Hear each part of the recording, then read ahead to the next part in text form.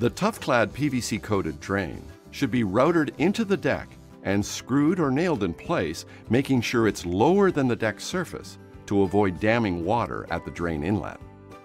Apply the vinyl to the deck surface as usual, bringing the adhesive just up to the edge of the drain flange. Now, find the center of the drain and cut a hole through the vinyl at this spot with your knife. Cut to about ½ inch from the edge of the drain hole, then make angled cuts in the vinyl and trim the triangle tips. Place the welder between the vinyl and the drain, welding the membrane to the flange thoroughly before welding down the triangles into the drain inlet.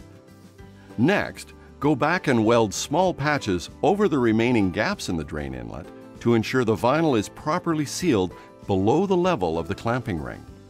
Finally, reattach the clamping ring on the drain as a backup to the welding to help prevent leakage.